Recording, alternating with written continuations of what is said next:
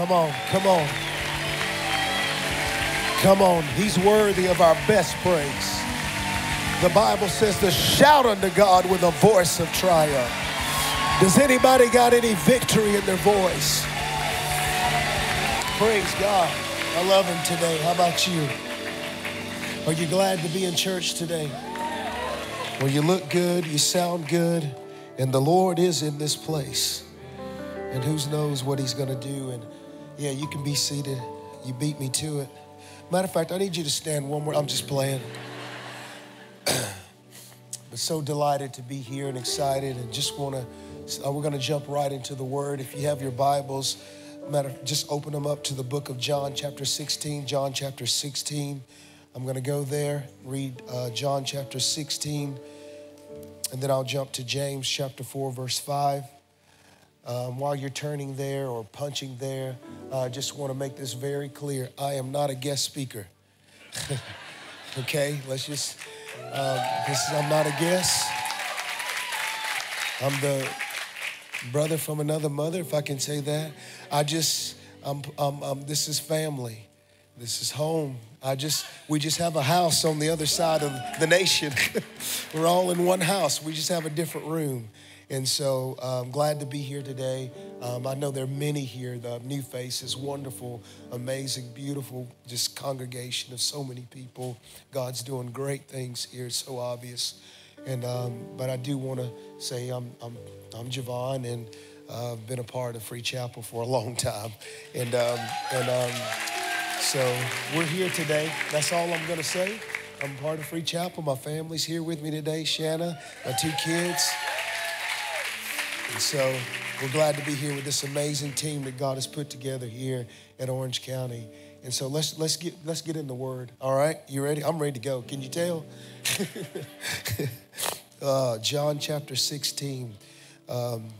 Today is Pentecost Sunday, and we believe in Pentecost. We celebrate Pentecost, but I want to say this, that we dare not minimize it to just one Sunday, out of the year.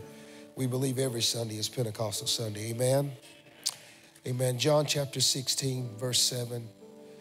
It says this, but here's the truth. These are the words of Jesus. I'm reading out of the Passion Translation. It says, it is to your advantage that I go away. Notice that. For if I don't go away, it says this, the divine encourager. I love that. Or the helper, or the Holy Spirit will not be released to you. But after I depart, I will send him to you. Isn't that good? He said, it's to your advantage that I go away. And then James chapter 4, verse 5 in the Passion Translation, it says this again. It says this, it says, does the scripture mean nothing to you that says the spirit that God breathed into your hearts is a jealous lover who intensely desires to have more and more of us? Isn't that awesome about the Holy Spirit? An intense desire to have more and more of us. It's not a matter of how much of the Holy Spirit you have, but how much the Holy Spirit have of you. I want to talk to you just from this simple subject. Take it from the text. I want to call it, we have the advantage. We have the advantage. The great missionary E. Stanley Jones, who was a great missionary to India, was reflecting on his years of missionary work, and he wrote this. He said, I came to India with this conviction, and the years I've done nothing but verify it. It is this: Pentecost is not a luxury. It is an utter necessity for human living. The human spirit fails unless the Holy Spirit feels. We are shut up to the alternative, Pentecost or failure. Now understand by that phrase, he didn't mean that we had to join a particular denomination or a certain move, but rather that we need the same experience of being filled with the Spirit like the early believers at Pentecost. The success of our Christian life and the impact of our ministry And what God has called us to do and the life he's called us to live is directly reflected or is key to our relationship with the Holy Spirit. In the book of John 14:15, go back and read. I encourage you to. 14, 15, 16, and 20. The Holy Spirit is emphasizing Jesus is emphasizing the work of the Holy Spirit to the disciples and how critical he is to their lives. And I want to say the Holy Spirit, because the Holy Spirit is not a it. It's not a thing. It's not goosebumps. Ooh. I got those at rap concerts and I knew it wasn't the Lord. I'm just telling you, come on somebody. So that's not, I'm not saying the Holy Spirit cannot cause a physical reaction or an emotional reaction, but please don't reduce him down to just that. Understand the Bible said that Jesus was seen 40 days after his resurrection. 10 days later, the scripture said there they were in the upper room, 120 believers, and there the Holy Spirit filled that room, came as the sound of a rushing mighty wind and filled them with the Holy Spirit, the scripture said. What I want you to understand that Jesus made it very clear. He said it is to your advantage. Isn't that something? He said it's to your advantage, but think about what that meant to the disciples at that point in time. They couldn't quite wrap their mind around that statement. How can you say that it's our advantage?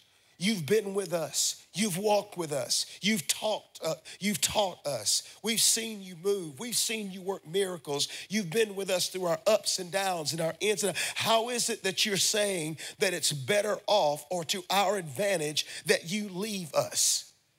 They didn't understand that what Jesus was trying to get them to realize, that he himself was limited in a physical state as they knew him. They didn't see, watch this, that this transition that was about to take place was actually going to move them and take them to another level. I put it like this in my notes. I wrote it down. Jesus was saying that if there was no departure, there can't be a deposit. If there's no separation, there won't be an impartation. If there is no leaving, there can't be a coming. If there's no releasing, there can't be a receiving. He was saying there's some things that are going to have to go in order for some things to come. And that's a principle in and of itself in life. Sometimes in our life, there are some things that before you can grab a hold of, there's some things you got to let go of. And Jesus said, if you want this deposit, there has to be a departure. If you want this next level, if you want to step in to what I have for you on a greater level, it's going to require a transition that I no longer be with you in this form. But what he was saying was, and what you have to understand, he said that's why he used the word, it is to your advantage. Don't want you to think that now you're going to be some less likely, now that you're going to be some second-class Christian. He said this, he said, I did not leave you as orphans. I will not leave you as orphans. He was saying, I won't leave you without identity. I won't leave you without security. I won't leave you without stability. That is not my heart. Because understand something about believers. Let me just say this right here. We as believers, as the church of the living God, we are not some poor, pitiful people. I got to get here. We are not some crazy, weak-minded people who use Christianity as a crutch because we can't do anything better in life. I'm coming. I feel it. I'm coming. We are not victims as the church of the living God. As Christians, we are not victims. We are victors. The Bible says, thanks be unto God who gives you and I the victory through Christ Jesus. Many are the afflictions of the righteous, but the Lord shall deliver them out of all. If God be for us, who can be against us? Greater is he that is in you and me than he that's in the world. The Lord is on our side. Whom shall we fear? What can man do unto me? Come on, somebody. We are not some beat down, broke down people. I refuse to settle with that mindset and label that even the world would try to put on us. But the Lord said that we are triumphant and victorious. He did not shed his blood. He did not hang on the cross. He didn't take a crown in his head and pierced in his side and beating on his back and go down into a grave for 3 days and rise up on the third day and bust through and left grave holes behind just for us to walk around as some poor, pitiful people. The devil is a lie. We are the church triumphant. I'm not saying that your life is perfect. I'm not saying that everything is all together. But what I am saying, you're not walking to victory, you're walking from victory. God has already made you victorious. It is to your advantage. My people aren't disadvantaged, they're advantaged. You don't know where I come from, Pastor Javon. You don't know what my background is. You don't know my pedigree. I didn't grow up with this and I didn't grow up with that. I didn't have this and I didn't have that. Well, guess what? Welcome to life. Because there's 20 other people in here that can say the same thing. But the Bible says if there be any man in Christ, he is a new creation. Old things have passed away and all things have become new. Come on, somebody. The Bible says right now we have been raised with Christ Jesus and seated in heavenly places. Understand, he said, it's to your advantage. When the Bible talks about the Holy Spirit, let me give you this. When it talks about the advantage and it talks about the Holy Spirit coming, oftentimes the Bible gives us types and shadows of what the Holy Spirit, how he operates and works in our life. Number one of those types and shadows is rain. The Holy Spirit comes as rain. In the progressive revelation of the Bible, we see that the rains, listen, that rains are heavy with meaning throughout the scripture. God's people were to ask the Lord for rain, the Bible said in Zechariah 10:1. The Holy Spirit through the prophet Joel reveals that these rains, listen to this, are types and shadows of the outpouring of the Holy Spirit. What do you mean? In Joel chapter 2, this is what Peter quoted and proclaimed on the day of Pentecost. Joel chapter 2, it says this, "Be glad then, you children of Zion, and rejoice, for the Lord your God, he has given you the former rain faithfully, and he will cause the rain to come down for you." Listen, the former rain and the latter rain in the first month. The threshing floors, I'll explain it in a minute, shall be full of wheat, and the vats shall overflow with new wine and oil. Verse 25, "I will restore to you the years that the swarming locust has eaten, the crawling locust, the consuming locust, and the chewing locust, my great army what I sent among you." And then verse 28, it says, "It shall come to pass that afterward," same chapter, "I will pour out my spirit on all flesh. Your sons and your daughters shall prophesy. Your old men shall dream dreams, and your young men shall see visions. And on my maidservants and men servants, I will pour out my spirit." Now let me pull it all together for you. When it's talked about rain, there's a duality in meaning. There's a dual meaning here. When it first talked about rain, first the rain represents refreshing, where there has been dryness, where there has been barrenness, the scripture said.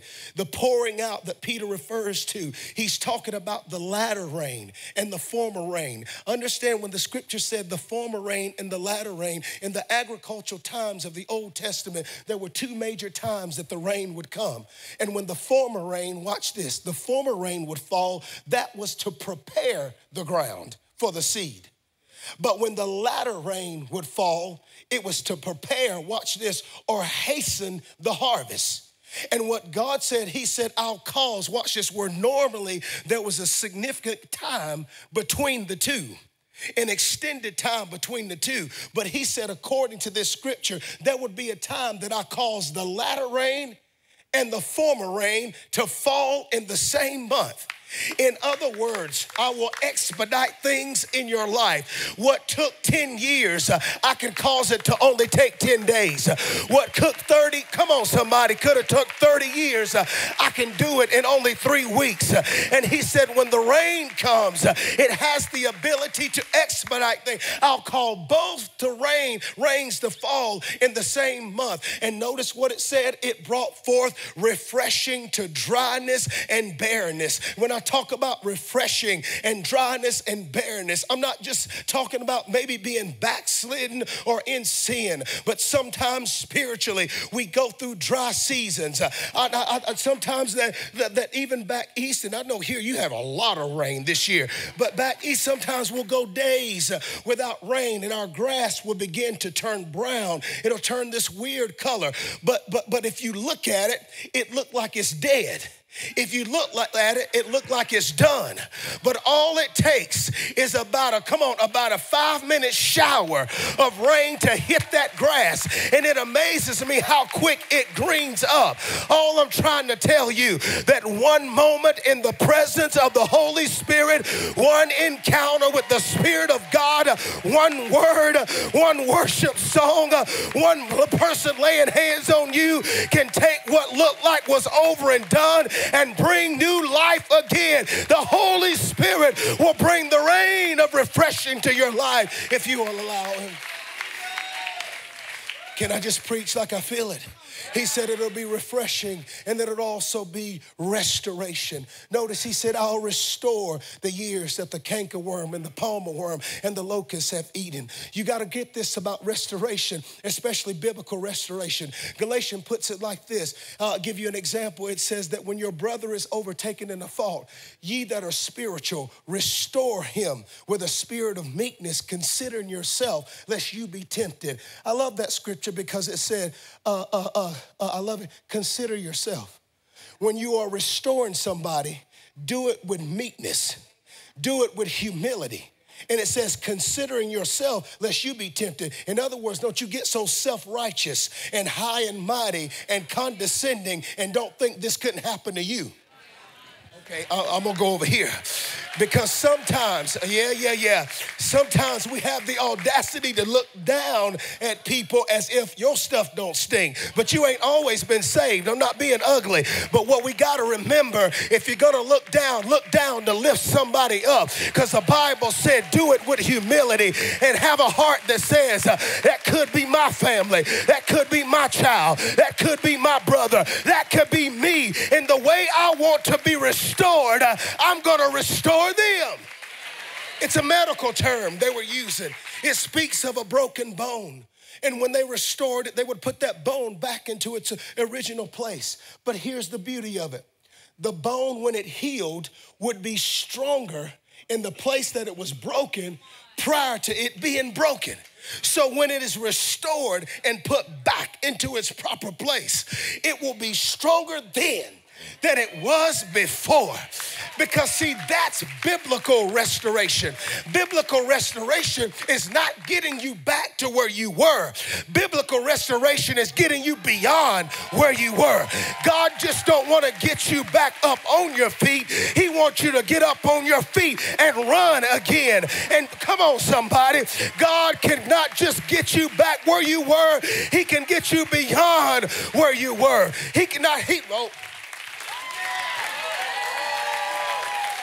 In other words, I'm going to go ahead and preach this. He may not just get you a job this time. He may turn you into an entrepreneur this time. You go from an employee to an employer. Come on, somebody. That's the God you serve. He'll take you beyond. The Bible said when Job prayed for his friends, the Lord turned his captivity and gave him double. Understand something. The second thing is refreshing and restoration. The second thing is the Holy Spirit comes as a river. What do you mean, Javon? Rivers are channels and conduits to places where the refreshing of water is needed. In Ezekiel chapter 47, the prophet came to a river that flowed from the temple. It was a type and shadow of the Holy Spirit and the move of the Holy Spirit. Three things it said. It said, number one, the river healed. The river made the sea water pure when it flowed into it. Number two, the river revived. Everything the river touched was transformed with his life-giving power. Number three, the river brought fruitfulness. Everywhere this great river flowed, fruit sprang up. What am I trying to tell you? I'm telling you that the river of the Holy Spirit can heal. It can come and heal in this place this morning. If you allow it to flow in your life, it can heal the broken heart. It can heal your soul. It can heal your body this morning. I believe in a God. It can heal broken lives. It can heal broken situations. But then it said the Holy Spirit comes and revive. It comes where it seems like things are dead and gone. One thing that it just keeps eating at me is just to declare that the Holy Spirit wants to revive dead dreams. The things, some of you have given up on stuff. Some of you have laid things down. It's been hard. It's been tough.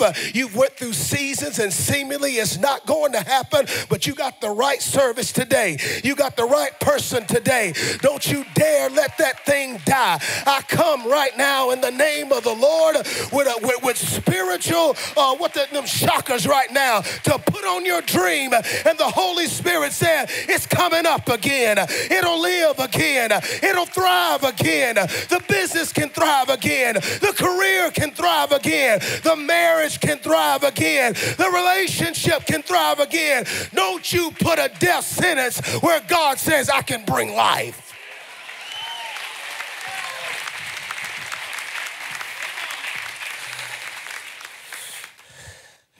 Understand, John pinpoints the work of the Spirit as rivers of living water. He said in the text, he said, he who believes in me, as the scripture said, out of his belly shall flow rivers of living water. This he spoke of concerning, there it is, the Spirit, that he who believed on him would receive, for the Holy Spirit had not been given at that point because Jesus had not been glorified. Did you hear what it said? It says that out of your belly or your inner man shall flow rivers of living water. Here it is. When the Holy Spirit fills you, he doesn't fill you just to fill you. He wants to fill you so that you can become a flow.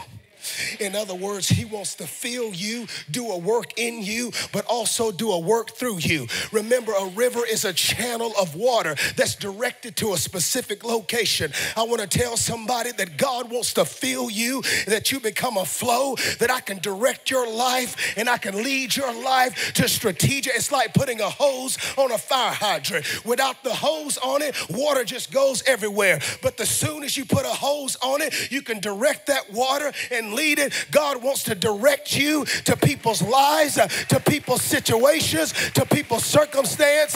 That's why your job has been so hard. It's not that the devil is up in there. It's because you were meant there not to be an employee. You were sent there to be an ambassador for Christ. And the enemy knows that you are there to be a conduit for the Holy Spirit. So the rivers of living water can flow through those dry, parched souls that work around you.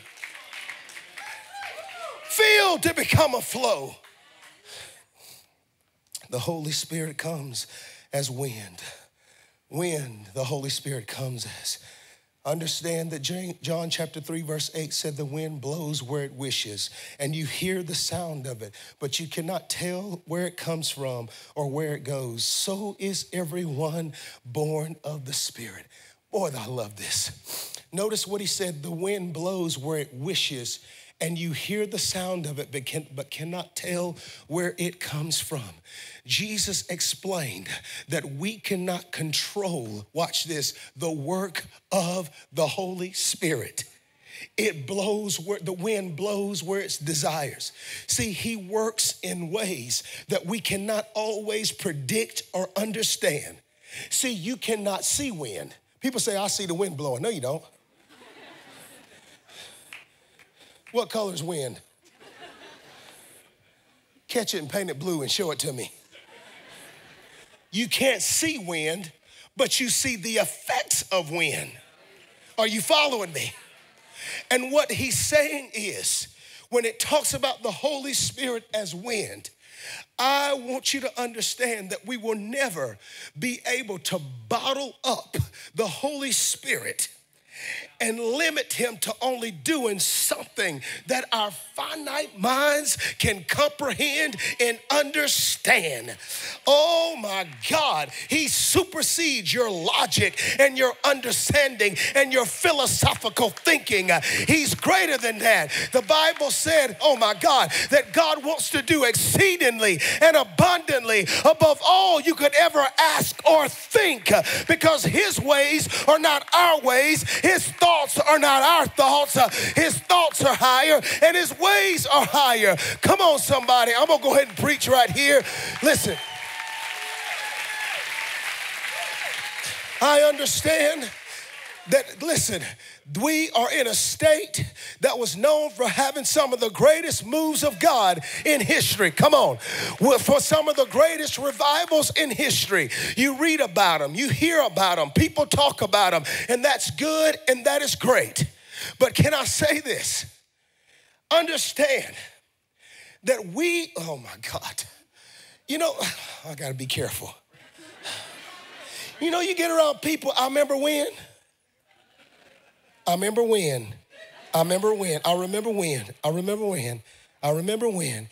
I remember when.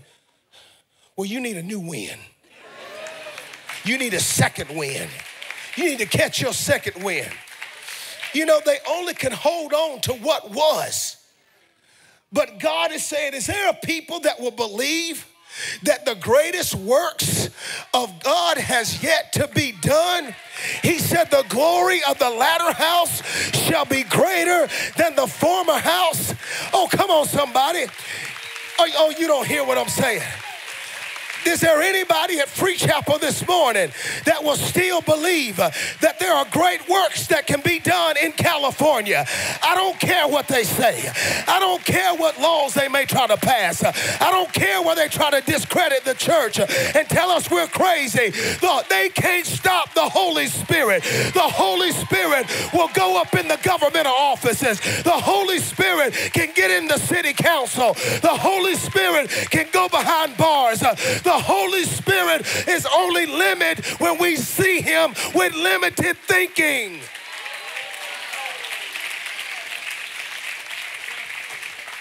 That's why Isaiah said, remember not the former things, neither the things of the old.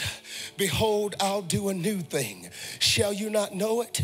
He said, now it shall spring forth. He said, I'll make a way in the wilderness and a river in the desert. He said, listen, that's what's wrong with you children of Israel. You only see me through the eyes of repeating myself. Don't you dare reduce me. You only see me in doing what you're accustomed of me doing. I'm not gonna always work that way.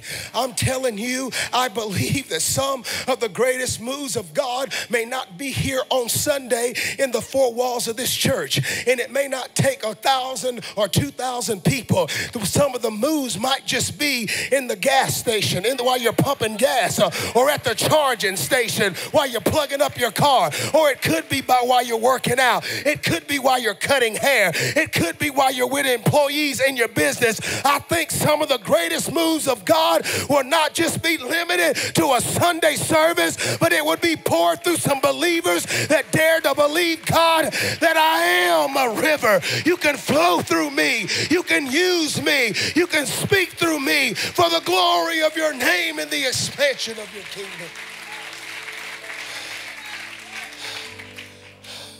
2 Kings, put this scripture up for me. He said, for thus saith the Lord, you shall not see wind, nor shall you see rain, yet the valley shall be filled with water, so that you, listen to this, your cattle and your animals may drink. So that that's your dog and your cat and your animals. Let me translate that. Did you see what the scripture said? It said, you shall not see wind, nor shall you see rain. But it said, yet the valley shall be filled with water. Wait a minute. There's no water.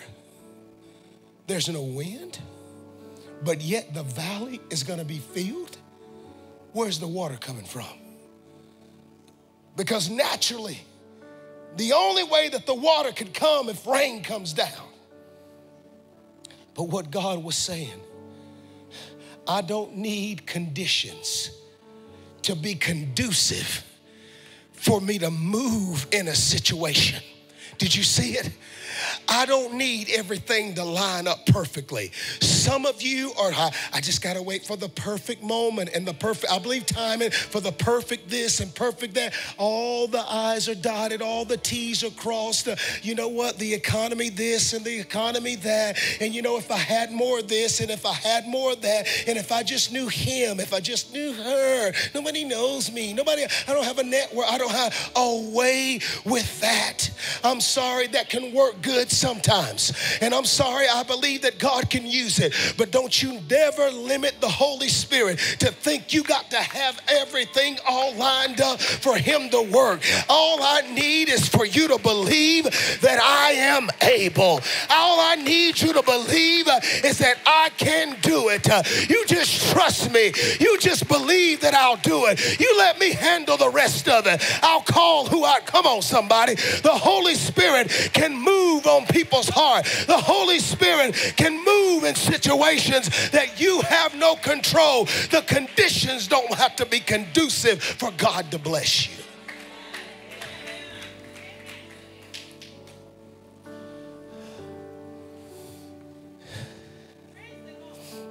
That's right. Praise the Lord. Why don't you do that one more time? Praise the Lord. Somebody need to hear that. Somebody got free off that word. Come on. You came in saying, if I had a. No. Can I give you?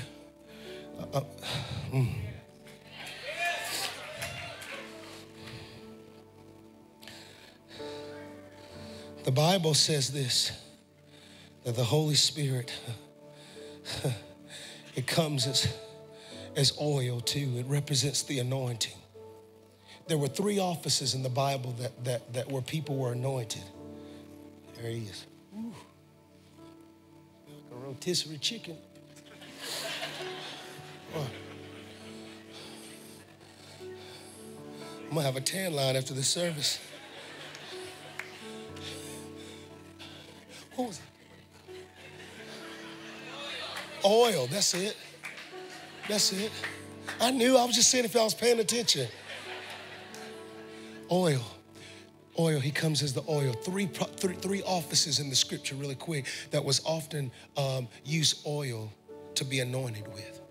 It was the kings, it was the priests, and the prophets. Anytime they stepped in the office, they were all anointed with oil. Can I tell you that those are offices? Hear me when I say this. I'm not saying every one of you are a prophet. Don't take that. Pastor Javon told me I was a prophet. But all of us operate in those types, those places of kings, priests, and prophets. Revelation says we're kings and priests of the Most High God. 1 Peter 2 says this, we are a royal priesthood, a holy nation, a peculiar people. Watch this, who have been called to show forth or proclaim. That's what it means when proclaim or speak or declare the praises or the words of God. So those are 3, you and I as the body of Christ was called as priest, anointed, that represents a type of intercession. The Holy Spirit will come upon you as the oil and smear you in moments of intercession to pray for people, to stand in the gap for people. There's times I can be driving down the road and somebody will come on my mind. I'll text them or I'll call them or I'll say, Lord, touch him. Lord, touch him. Lord, and I just begin to pray. But then there's the oil that comes on the prophet where God knows how to put words of comfort and strength in your mouth for somebody else. But then there is the anointing upon the king, which represents authority and power. And that's what we got to get back to realize as the church.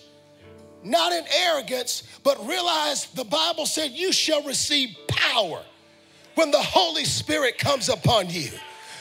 Power, number 1, over the flesh. Let me start there. Come on. The Bible said we can walk in the Spirit and not fulfill the lust of the flesh. Power is the Holy Spirit that helps you to die to your flesh.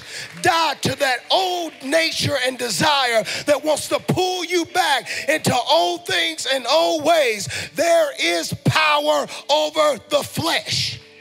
Jesus did not come to save us in sin. He came to save us from sin. And he said, sin shall not have dominion over you because I've given you power.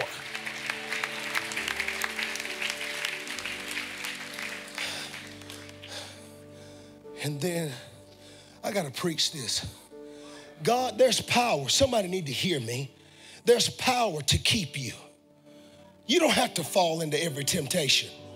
You don't have to stumble into everything. Come on, God is restoring, God is forgiving, God is loving and merciful and gracious. And if you do blow it, he is a forgiving God. But let me tell you something. Jude puts it like this. Now unto him that is able, listen to this, to keep you from falling.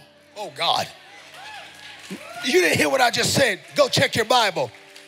Now unto him that is able to keep you from falling and present you blameless on the day of his return. I get that God can restore, but there's also power that can keep. He can keep, oh, come on, somebody. He can keep you from falling in temptation. He can keep you from sliding back into old ways. He can keep you from, come on, going off with a potty mouth and cussing everybody out. He can keep you from losing your temper. He can keep you from doing unethical things. He can keep you walking in holiness and righteousness. He can keep you in peace. He can keep you in joy. He can keep you in strength. He can keep you. We serve a God that says, I will give you power that keeps you.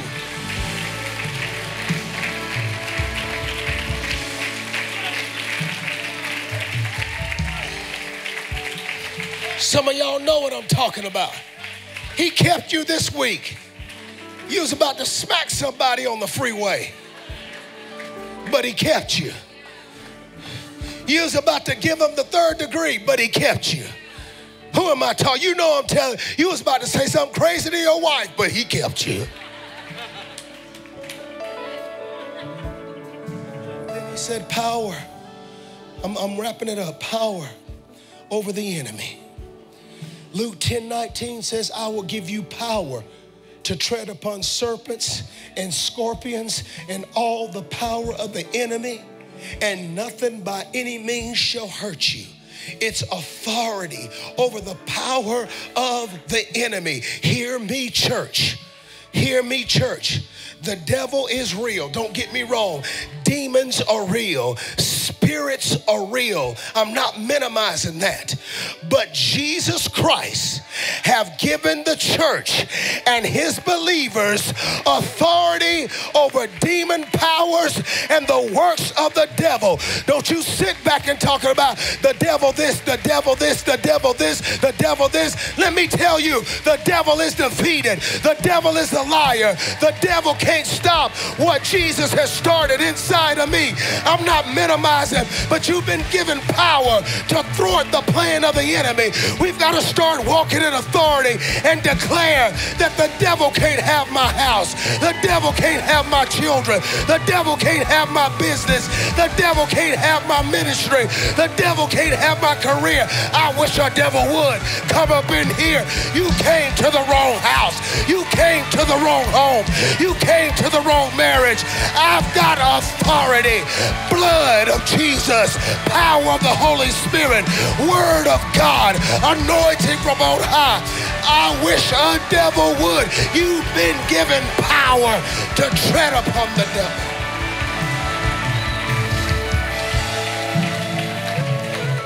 No, I'm not trying to get an emotional high, but I get ticked off.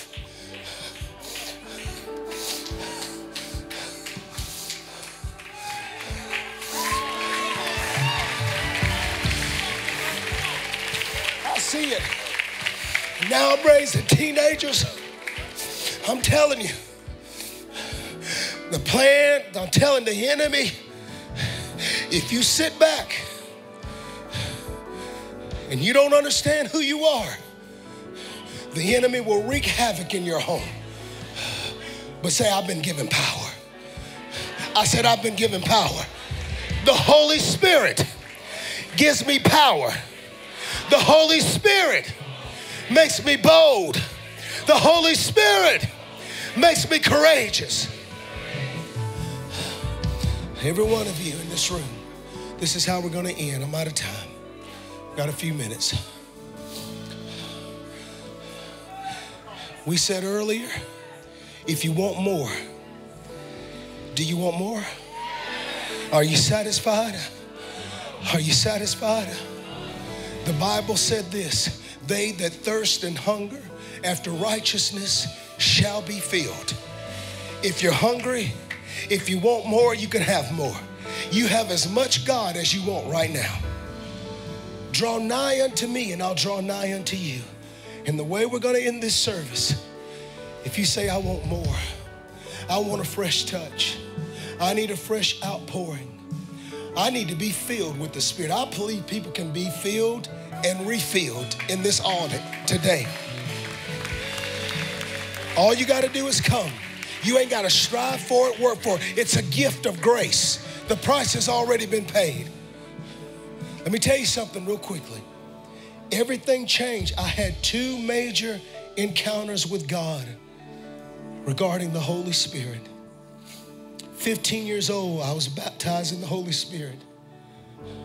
Little Pentecostal church on the south side of Atlanta. That's it. You can start walking now because that's what I'm going to get to. And if you need to start walking while I'm talking, I don't care. I love it. That's desperation. But let me just say this. At 15 years old, I was sick multiple times and they could never figure out what was going on. I was having these crazy fevers and stuff going on. My mom would take me to the doctor. They knew nothing. That's it. Just come while I'm talking.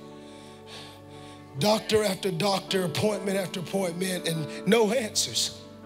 And I started going downhill again. And my mama said, I'm tired of going to the doctor. And she said, but I want my son well. But this time, Pastor Ben, she said, before we go, we're going to stop by the prayer meeting. Not making this up. It was on a Friday. They always would have a prayer meeting in a little Pentecostal church. And when you walked in the door of that little church, there were no lights on. All you heard was people crying out to God, praying in the Spirit, bombarding heaven. You'd hear kids' names being called out. You'd hear them crying out for the city of Atlanta. You just hear these wailings of prayers going up. And my mama took me and laid me. She said, son, lay back here on the back pew. I'm going to the altar and seek God before we take you to that hospital again. As I laid back there ridden with a fever, I remember the pastor coming back. I could hear those big steps. He was a big man, about 6'5", probably 270, with a deep voice, and he was from Louisiana. He was a Cajun. And I heard him walking and praying in the Spirit. And in my little mind, I said, oh, here comes Pastor Varice. And he walked over, and I remember him laying hands on me. And when he laid hands on me, I remember something hot hit me like a ball of fire. I began to tremble and shake and break and weep and cry. And that fever broke. It looked like somebody had doused me with tons of water. And I sat up on that back pew and I said, my God, I feel good. And by that time, I saw my mama coming, and she was praying in the Spirit. She was on a mission, and she went and grabbed me by my hand and took me down to that altar. I fell in the altar of that church. I lifted up my hands and said, thank you, Jesus. And before I got Jesus out of my mouth, I began to pray in the Spirit and pray in the Holy Ghost as the Spirit gives me utterance, and the Holy Spirit filled me. Now watch this. I messed up, backslid, got messed up. Because watch this, I didn't know how to cultivate what I had. I'm being honest with you. Even though you failed, you still have choice. I didn't know how to cultivate it. They told me to get it, but they didn't tell me how to activate it and use it. So I got bound up, I got messed up, and some of you knew my story, drugs and alcohol and everything. But let me show you something. I found myself 22 years ago in the balcony of Free Chapel, Gainesville. Had attempted suicide and failed at it. But all I remember is when I sat in that balcony, when that altar call came and that worship started, something hit me, and it was a witness. I said, I felt that before. And at that moment, what I felt was greater than the cocaine I was addicted to. What I felt was greater than the 2.5 packs of cigarettes I was smoking. What I felt was greater than the weed I was smoking at the time. Yeah, my kids are here. They know my story. What I felt was greater than the alcohol I had been pouring in my body, the acid I had been dropping, and the ecstasy I had been using. And something hit me on the inside. And you can ask my wife, I began to take earrings out of my ear and throw them in the floor. And I took my tongue ring out of my tongue. And the moment I took it out, I began to pray in the Holy Ghost again for the first time in years. Oh God, you're not hearing me. In years. So it reminded me there was still something there. All I needed to do was get it in an environment where the water is troubled and the Spirit was being poured out and the fire was burning and God was set a fresh fire in my heart.